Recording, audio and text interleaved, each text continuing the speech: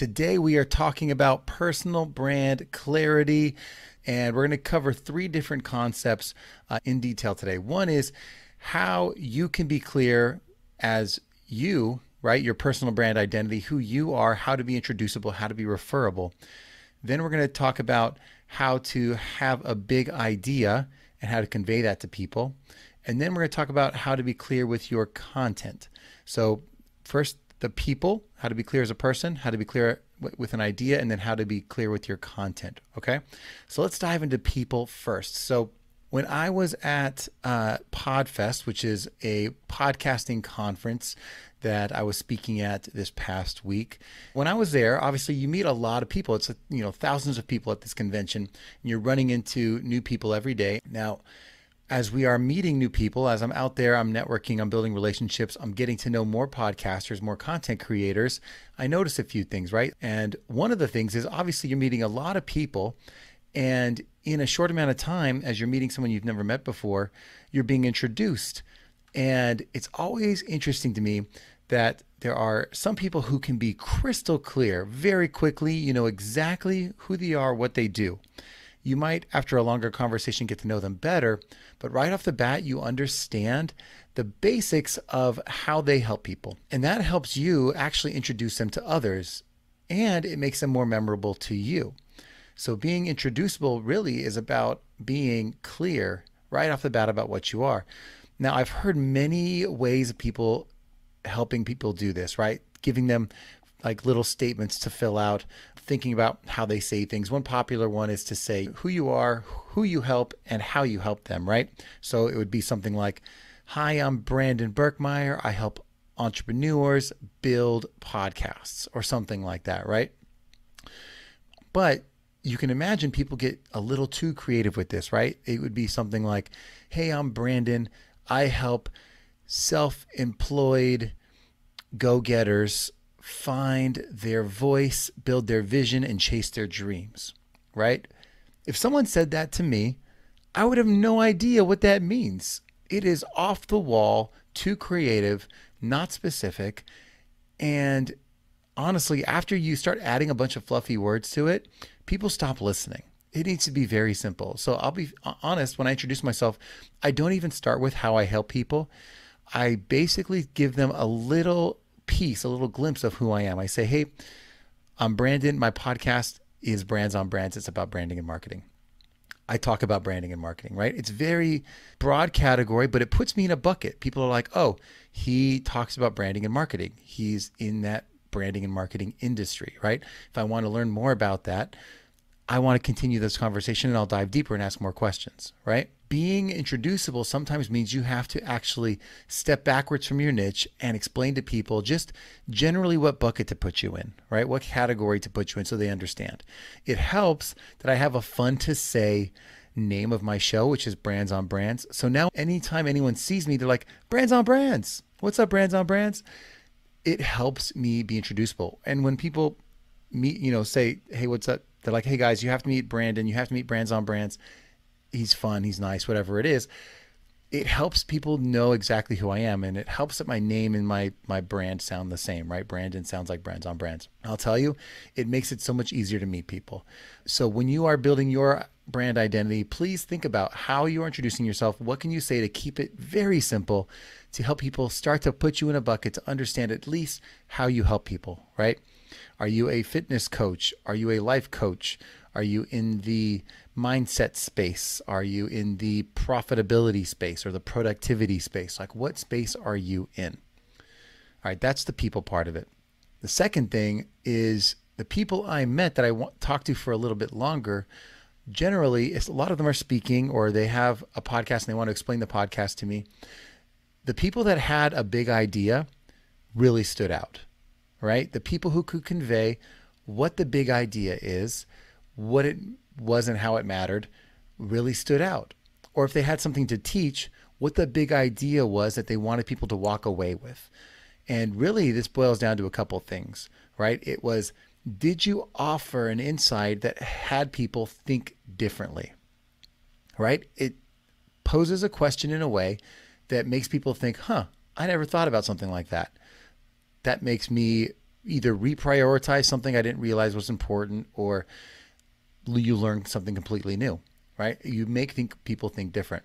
And part of that is getting out there and quickly being able to explain your idea. Because I think one of the problems is when people explain their ideas, they talk for way too long, right? They kind of go on these long winding paths that you completely lose people on.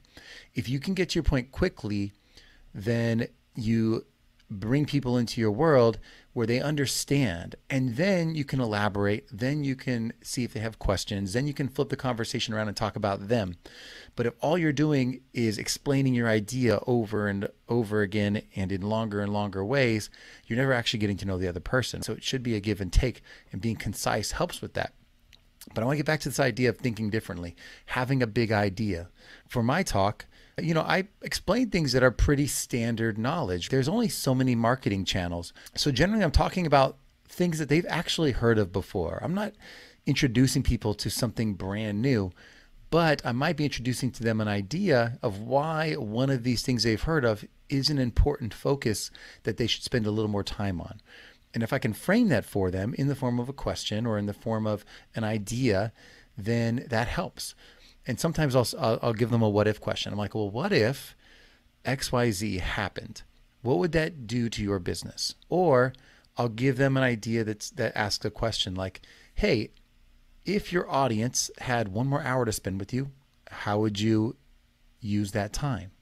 Or if you only had 1 hour in the day to spend on something important in your business, what would that be? Or what's the biggest thing that's moving the needle in your business? Questions that take people towards an idea that would make sense and make them think differently about how they prioritize their world, right? So every time I give a talk now, every time I speak about my ideas, I try to think, what about this idea is different? What about this idea is important? And how do I frame it in a way that makes people think, that makes people open their eyes to potentially a new possibility where they would want to prioritize something? So that's the next thing.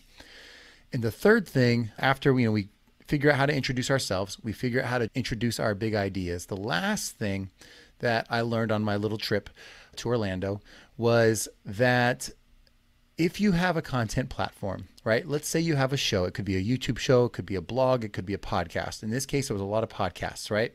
That podcast is a platform. That podcast is your show. That show needs to be just as clear as you are as a person and just as clear as your ideas are. And when you explain it to people, it should have some of these same elements. The name of the show should have clarity. The idea in the show should be clear and specific. And there should be an important reason to listen for the people you're running into. That content is how you are sharing your ideas with the world. That's how you're sharing your perspective with the world. It has its own identity, and being clear in those 3 elements, the name, the idea, and the why to listen, is just as important. And I'll tell you, there are so many shows out there that could be clearer. And whether they are using words that are completely vague or actually using words that are specific, but they're the wrong words in terms of findability on the internet, those 2 mistakes can get you completely lost in the world of podcasting. There are podcasts out there that just use someone's name, and that person maybe isn't a celebrity, right?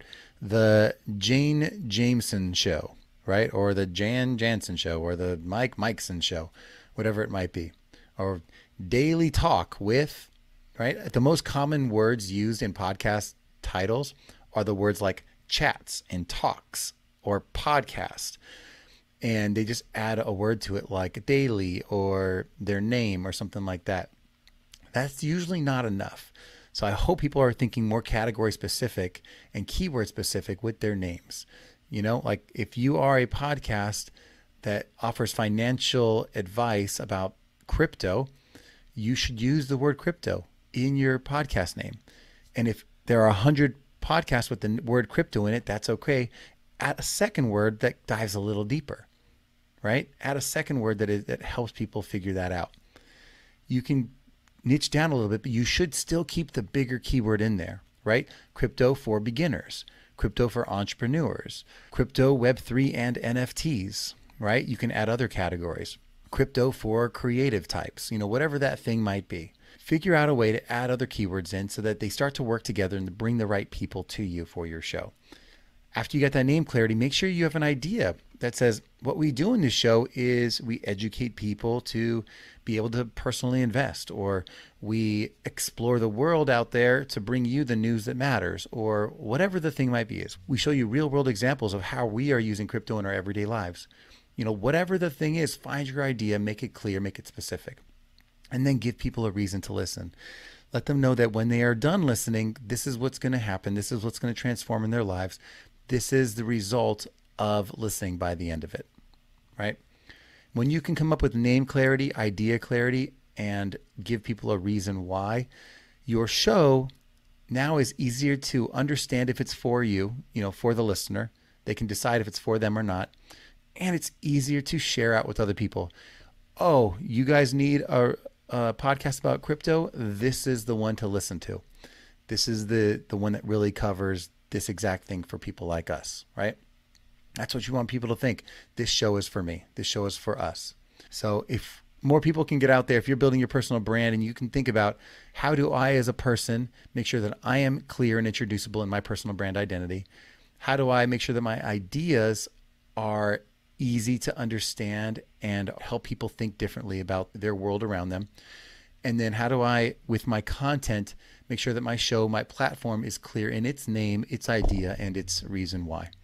That's what I got for you guys today. Now, for a lot of you, if you are new to this show, I'd love to send you to my website, brandsonbrands.com, to learn more about who we are, what we offer, and how we are building this. But if you need a little bit more one-on-one help, go to brandsonbrands.com/coach to book time with me, set up a free call. And as always, if you have a chance to make sure you hit that ratings and subscribe button or the follow button now, leave a rating review. Let me know that you're listening, connect with me, or if nothing else, go to the website, join the newsletter that sends out tips every week at brandsonbrands.com. I'd appreciate it. And otherwise, I appreciate you guys, and I will catch you next time. Brands on Brands.